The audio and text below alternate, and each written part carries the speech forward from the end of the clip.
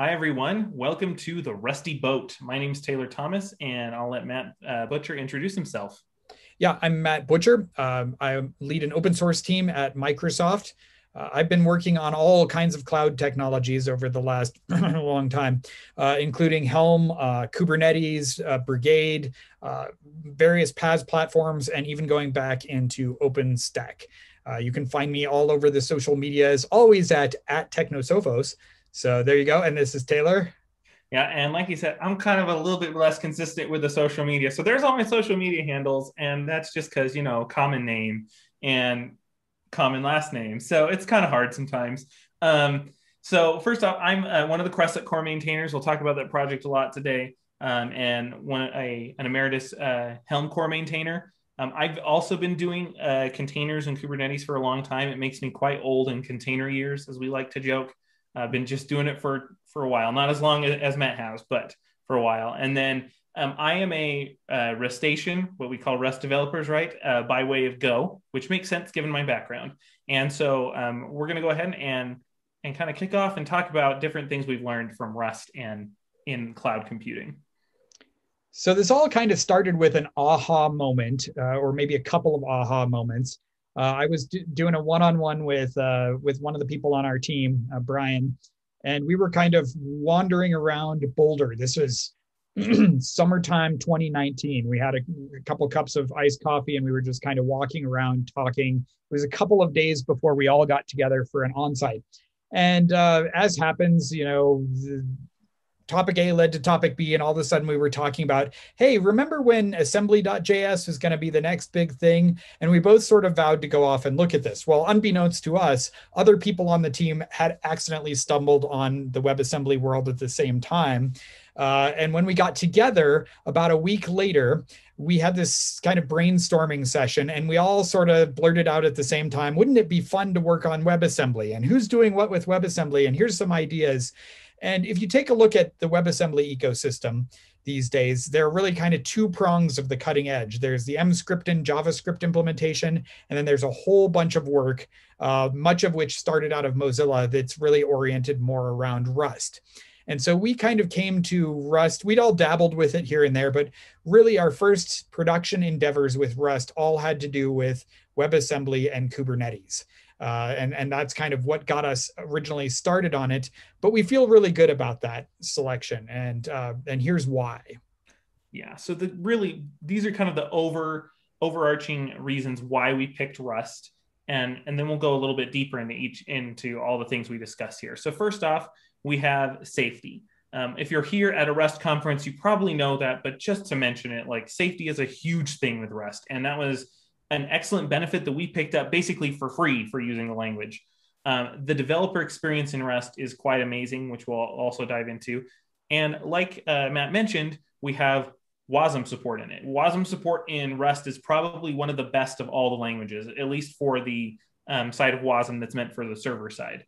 And then there's an extensibility thing with Rust APIs that's just really elegant and beautiful, that has been very helpful as we've extended external APIs and also consumed other internal APIs, which we'll talk about here. Yeah. So, oh yeah, that go has ahead. Sorry. been something that really kind of transformed the way we did a lot of development, especially having come from Go, where the extensibility isn't quite at the same language level as it is in Rust. And that has been sort of a big and compelling reason why we've switched a lot of our development there. Rust is usually considered a systems development language, but we've been using it almost exclusively on our team for cloud development and have found it to be very much a good fit. Cloud development, of course, is a type of system development, but often with a lot more emphasis on HTTP and networking and things like that, that our colleagues that originally were saying, but why did you choose Rust for that? Wouldn't you just use language X or language Y? How come you didn't just stay with Go? Yeah, and so we really just wanted to talk about, that's what the first part of this talk is going to be about. We're going to kind of go over, well, how does Rust look in cloud native development? And then we're going to go into a very specific example of how we reverse engineered Kubelet and a bunch of Kubernetes things and show the different components of Rust that we used. So we're going to talk about this in good, bad, and ugly. And so let's go ahead and break into the good stuff. So one of the good things we love is traits. Traits are pretty much amazing. There's not really a better way to say that. They are flexible, they're expressive. We've loved the conversion and reference traits like the ones displayed here. So this is like from, try from string, deref, all those different traits, because it allows just such flexible things compared to other interface types. We consider traits to be better than pretty much most other interface style types because the type itself doesn't even have to implement an interface to be used as another type. Deref is really nice for picking up methods from underneath. It's just pretty awesome. And this is an example from our Bindle project, which we won't talk about here, but it just allows us to pass in pretty much any type that can be parsed as a string and then a few others and convert it into our internal ID type, which is really, really powerful compared to other languages we've used. Yeah, and we really found that we were misusing traits originally, that we were thinking of traits more like Go interfaces or Java interfaces. And Taylor put this one up here because I think this was representative of sort of his aha moment, that traits were far more powerful if you thought about them from the Rust perspective instead of some of these others. And another feature that we've really liked that took us more than a few moments to realize how powerful it was enums. And here we've got an example from error handling in enums. Yeah, now this error handling, I always have people ask, well, why don't you use just this error crate? This is actually using this error crate. It's already fat and big, so I didn't want to include any more.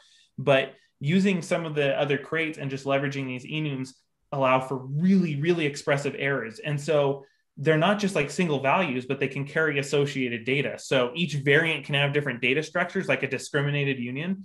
And then you can work with these using pattern matching. So this pattern matching is converting some types over for us in our real code. And so we're able to make sure that we handle every single kind and get the data out all in one beautiful statement. I mean, you can read this coming from any language and you'll go like, oh, I see what this is doing. Like you might go, what's this unwrap or default? Or what's this? Like some of it might be weird, but like the basic structure of what it's doing is really, really elegant and powerful. And we see this all over the place. We've just kind of, like Matt said, had this aha moment, like, wow, like you can use these for some amazing cases, in particular errors. Now, macros. Let's just say we absolutely love macros. Now, writing them can be a little finicky, but we're not going to worry about that right now. Just be aware that happens. We've learned that quite a bit, but macros are great for cloud development. Because there's so many times we're consuming external APIs. So seeing that this is a Kubernetes adjacent event right now, you probably know what a CRD is. If not, it's a custom resource definition, a hook into the Kubernetes API. In Go, even with all these other libraries that people have generated, you still have to auto-generate code and commit code and have all these different things to make it work. Here, literally, I have the data I care about specified, and then I can derive custom resource and pass like basically some configuration. And I automatically, when the thing's built, that code expands out to all the code needed to implement. I don't have to commit anything. It builds it correctly every time. You can also see this not inheriting, that's the wrong word in Rust, but taking and deriving a JSON schema. So we're attaching a whole JSON schema to this object basically for free. So this, as Matt and I were talking over this code sample, we realized that this block of code in Go, where you would generally write something like this, is probably at least 200 lines, if not more. And a lot of it is just committed or auto-updated code. And this is 10. That is so powerful. We're deriving a serialization, deserialization, and macros all do that for you for free. Yeah, and all the things that are being hidden from you here are things that we don't really, as developers, care all that much about. It's what would normally be boilerplate code. Another thing we really have enjoyed when it comes to reducing the number of lines of code that you have to write is the way you can do error handling and the way you do iterators in Rust. Again, this particular example probably would be 200, 300, 400 lines of Go code with lots of the cyclomatic complexity of it would have been fairly deep because you'd have a lot of nested ifs and a lot of nested loops.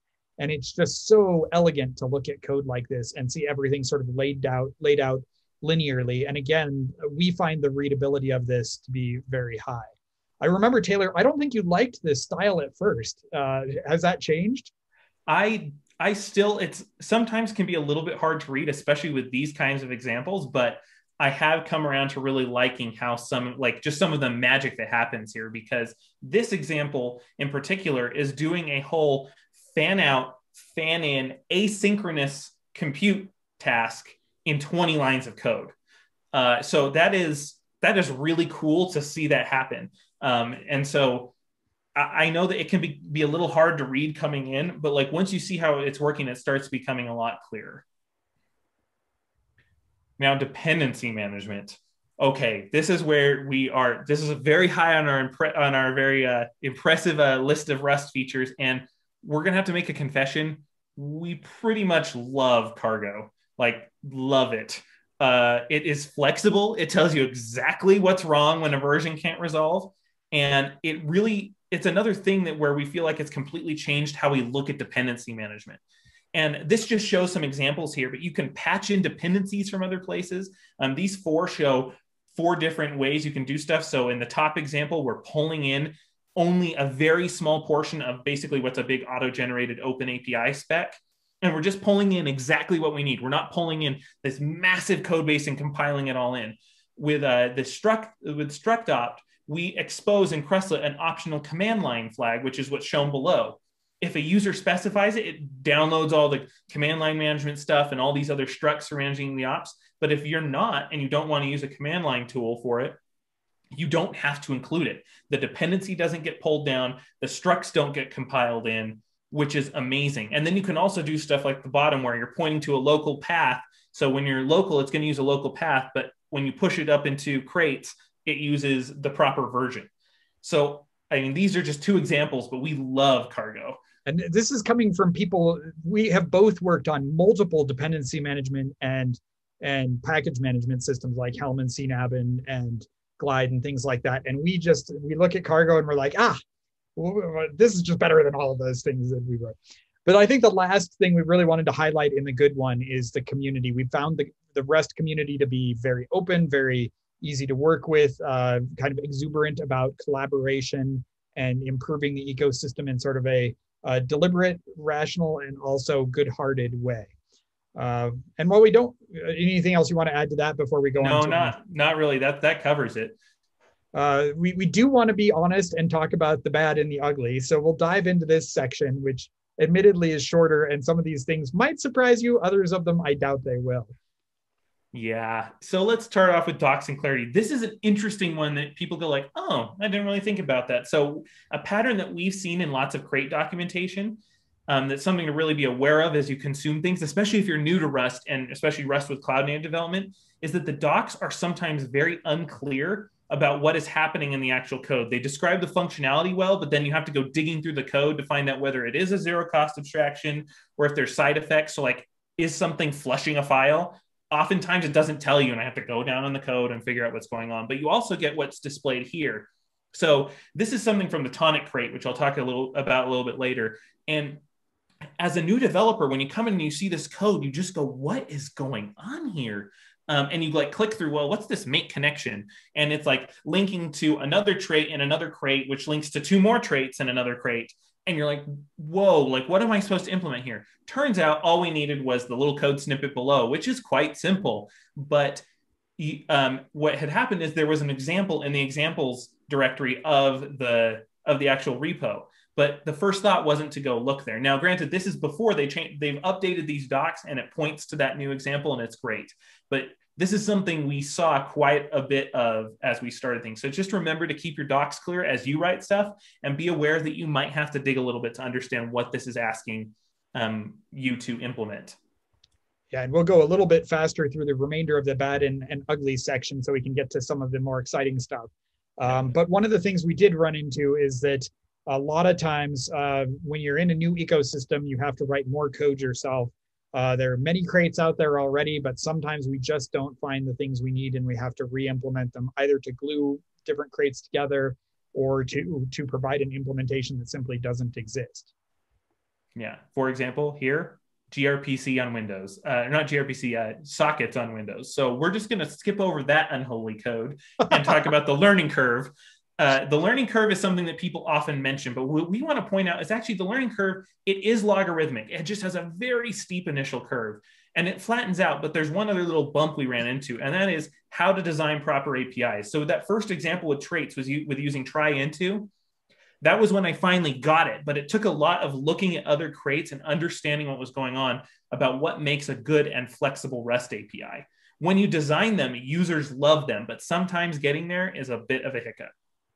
So with that, let's go into the ugly, which is just one thing. It's async. Now, to be clear, this is not bashing on async. I have worked with these people. I've talked to these people. They've started a working group. This is not that. I'm just pointing out what you're going to run into in the cloud native space. And the first off is this competing and incompatible runtime. So you have multiple runtimes, Tokyo, async standard, small, and it's possible to use interchangeable ones. But a lot of times, once you buy into a stack, you're kind of stuck there. You have a little bit of lock-in. It's not perfect, and it depends on what you're doing. Sometimes there's shim layers that you can add in, but just keep that aware.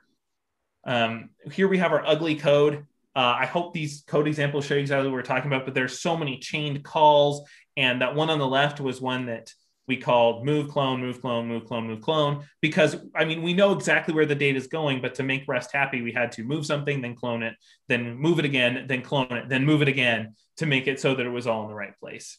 And again, all this in context of async, right?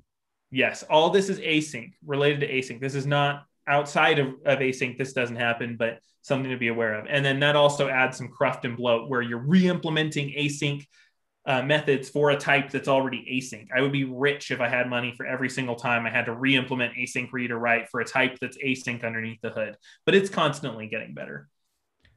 So for this last part of our presentation, we wanted to switch and focus on sort of what happened when we decided we wanted to build this project, Krustlet, that was going to be a Kubernetes Kubelet written in Rust, and kind of walk you through the initial stages and then some of the things that caused us to have to really dive deeply into the underbelly of Kubernetes and how Rust really has ended up making this a sort of, I don't know if I'd call it a pleasurable experience, but definitely one that was manageable by a little small team like ours that didn't require hundreds of engineers to be able to sort it out. When we first wrote Krustlet, we wrote a proof of concept. And the proof of concept was maybe a few hundred lines of code. That was all it took us to be able to take a very basic pod definition from Kubernetes, start up a WebAssembly runtime, and report back to Kubernetes, yeah, we're running this thing, here's the output of it. And so the proof of concept went well and was deceptively simple because we went, oh yeah, from here we got it. We're going to move on to a minimum viable product. We're going to get this thing to a 1.0 that people can actually use in production. And then it wasn't easy anymore. Yeah, it really wasn't. So this is just kind of a list. I don't think it's even a complete list, but it's close of all like the worst things we ran into to try to figure out. We had to figure out the gRPC plugin system. We had to figure out how to make state machines and controllers work in Rust. There's also the idea of how does bootstrapping work underneath the hood? Like what's the proper way to do it and exchange it and do it properly? There's things about how do we handle OCI image pulling? What's the API that is expected of Kubelet for Kubernetes? And then like the various Kubernetes subsystems, volume mounting, networking, what are we supposed to do? Like all this became very, very hard. So let's dive into that a bit. First off, OCI image pulls. This is just something where like we mentioned, there's some gaps in the system sometimes. And so you just out here on the frontier have to do it yourself. So we partially re-implemented the OCI spec to be able to pull modules because we assume that even for our WASM modules that we're using here, we assume they'd be stored in an OCI registry just like a container would. Yep. Now, the API contract, this was interesting because there's no documentation here, which makes sense. It's not really like a public API many people consume, but it turns out there's two parts here. So if you're interested in the underlying internals of Kubelet, this is a great slide to go reference later, but there's these three endpoints that we see. And then there's also the duties of the kubelet itself, which is watching for new pods, handle the entire pod lifecycle, and resource management, and then updating the node status and heartbeat. So let's go into some code things that are right here that Matt already previewed. Just to be clear here, it's not necessarily documented what the duties are given the API endpoints. So a lot of this is going, okay, given this information, what are we going to do? And that's really where a lot of this code sort of came from. Yeah, and we can see actually some of the power of Rust here. So right in this example, we see first off why generics, especially Rust generic trait system, are so useful. we are allowing this to do a client that's using the wonderful kubecrate, which is basically the official Rust client for Go. Wow, the official Rust client for Kubernetes, just like you have the client Go. And in here you can see it. It doesn't matter what type this is. This actually underlying type doesn't matter if it's a pod or a custom resource or whatever. As long as it implements a Kubernetes definition, this code will work. But it also has the matching and unwrapping that we love that we talked about as well. And you'll see if inside, we're going to now dive into the handle event thing where it actually is easy there as well. What we did have to do here, and something to be aware of, especially with Kubernetes and probably a lot of other systems, is we had to plumb the events through into our own system. So getting the events and starting essentially a reflector, if you're familiar with Kubernetes, was really easy. Like it was just that little snippet of code, but then we had to do the plumbing to kind of handle those events properly. But Rust still makes that easy because an event is expressed as an enum, which we mentioned before. And so this shows how we handle resyncs, shutdowns, and event dispatching all in a fairly concise function. Lastly, we have our patch status stuff. So patching, so this is how we patched, well, I guess we also have to talk about Node, but for the actual managing the lifecycle of things, you have to patch the status of the pod. Now we're leveraging the awesome kubecrate again that allows us to do this patch status operation with pretty much an easy thing. We're just able to get out an API client, and then we're able to talk to it and then unwrap that error. But one thing to note is that patching utilities for pods are non-existent, and we had to write our own, which that JSON patch method is what's in our next slide, is that we had to manually assemble the patch. Now, this is easier for custom types, but we had to put the whole thing together. So something to be aware of is that you don't have those JSON patching methods that come kind of built in with some of the extended Kubernetes libraries in Go. So just be aware of that when you're doing anything in Kubernetes or really anything in the cloud, is that you might have to do some plumbing work, just like here. And to finish up, we're going to leave what each of the functions do inside of here. But in case you're curious, what happens with a node is that you update the lease and you have to update the status. There's two things that you do to keep it registered with the Kubernetes cluster. And all of this, we kind of had to go figure out, okay, well, how long does it expect? Like, when is it expected to be updated? What's the documentation for this object? All those things. Another cool use of macros there too. Yes, where we wrote our own. So we have the gRPC plugin system. Here there be monsters. I cannot stress this enough. So turns out to be able to enable OCI, sorry, not OCI, that meant to be CSI support there. We needed to have some sort of plugin system available which matches the one that Kubernetes expects. So the plugin manager, there's actually two of them if you go look at the code underneath the hood, but one is only for device plugins and one handles other ones. So we implemented one of them that handles the CSI interface. There's no way to figure out how this works except by reading code. But what the cool part of all this was, and you'll see some of it, is Rust shrunk the amount of code needed from several thousand. I mean, this is a gnarly thing with interfaces and indirection everywhere in the original Kubernetes thing. It's about 800 with tests, 300 without them. So yeah, and just so you know, cross-platform support for sockets is a nightmare, which we'll only cover briefly, but just wanted to mention. So this is big, I know, but if you see here, this is the run. This is how we start things inside of the plugin manager. And it watches a configured plugin directory for new sockets to appear. And when it discovers them, it tries to register them. But we can see here some good examples of using iterators to run multiple features at the same time again, and how to consume a stream. So we're able to just take these, turn them into an async object that just returns something every time it detects it.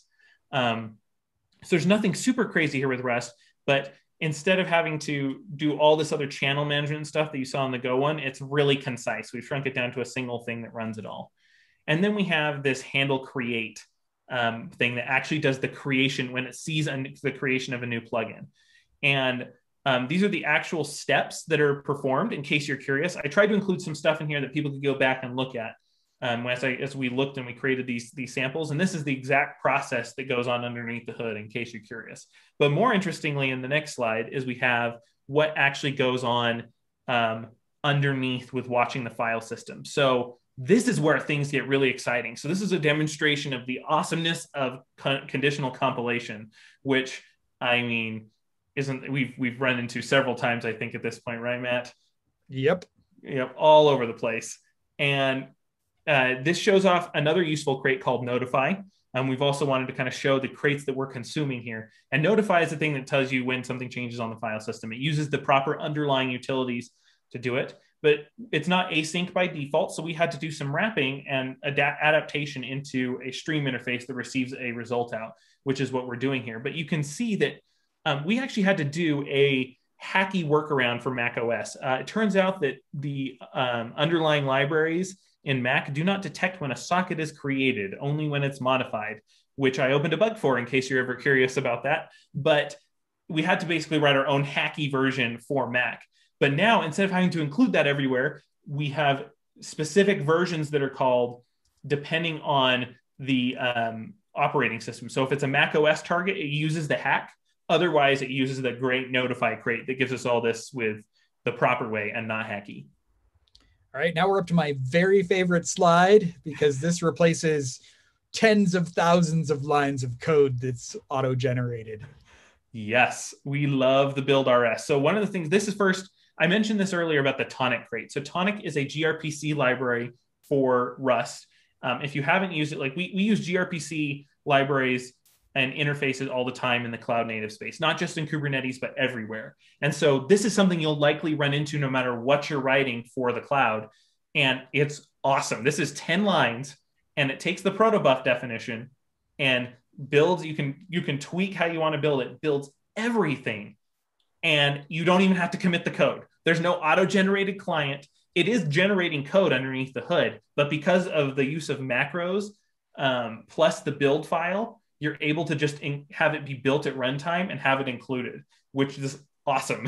I mean, we just get this is where we nerd out about it. In contrast, the typical Go repository that does this same thing includes dozens, if not hundreds, of files that you have to remember to manually auto-generate and keep in sync with your protobuf definitions. And it's all incumbent on the developer to do the auto-generation. And then all that code gets checked in. And then every time somebody goes through your source code repo, they have to read through all of that. We just love the fact that this hides all of this stuff from the developer, and we don't have to see those ugly auto-generated files and can just use the raw protobuf definitions. Now, last off, this will be pretty quick because there's actually going to be a talk on all of this by one of our fellow co-maintainers of Krustlet at this same conference. He's going to talk more about it, but we had to discover how to do controllers and state machines inside of Rust. Now, Kubernetes is best represented by a state machine, but actually under the hood, it doesn't really do a very traditional state machine, if we're being honest, based on all the code I was reading for. It is still a state machine, but kind of a little bit different. And we were taking something that had a very established pattern in Go and doing an entirely different language, and it was difficult because we had to combine this Kubernetes way with the Rust way. And he'll talk, our fellow maintainer Kevin will talk about that more. But when we combined all this, we created something called Crater, which is an operator crate for Kubernetes. And this took several false starts in different versions. And it took about 3 months of us just like building on other people's work and trying things again and again. And the ending API is actually quite flexible, which I'll show right now. This one's the most simple thing where it basically does nothing, but you have to implement 2 methods. If you wanted to use the same kind of state machine pattern in something not Kubernetes, you can just take away the status one, and you just have this next method that does work. And so that's the simplest example. Now, the next one is actually a more complex example. As you can see, a lot longer, but it shows what happens when a pod is running inside of Krustlet. And there are multiple things that happen, but you're able to pass state around and just go next. And you'll see at the very top, there's this derive transition to. So we wrote a derive macro that allows you to put on a transition automatically to a struct and make sure that it is compile time checked. If you don't have the proper things in place, it'll tell you that your state machine is invalid, which is incredibly powerful because then you're not accidentally checking in something that you think works, but there's a missing edge in your graph, essentially. So that's pretty much the stuff we learned from Kubernetes. Yeah, and this has been a very pleasurable journey for us as we've done this, and we've learned a lot about Rust, a lot about Kubernetes. Of course, we're really invested in the WebAssembly space. So if you're around for WebAssembly Day, take a look at some of the stuff there as well. But we wanted to end up with with a slide with a couple of resources. Of course, Kevin's talk on Crater is also in Rust Day today. So we encourage you to watch that one. And then here are several links that will give you some reading material if you'd like to catch up on how we did the state machine, that the good, the bad, the ugly section we went through there, a written version of that, or is that the slides? I don't remember if that's it's written version. That's okay. And then of course, the async code that was our only entry in the ugly. There's a lot of work going on there, and we're really excited about the work and looking forward to the future of Rust, because we know that it's just a matter of time before everything sort of falls into place and gets it right. But there's a place you can go and take a look at what everyone is working on the cutting edge of that. Anything else to add? No, I think that's it. Thank you, everyone, for listening to this. Hopefully it was helpful, gave you some good starting points. Feel free to reach out to me or Matt anytime. We love talking about this, and we can pass on any knowledge. Yep. Thank you very much. Bye.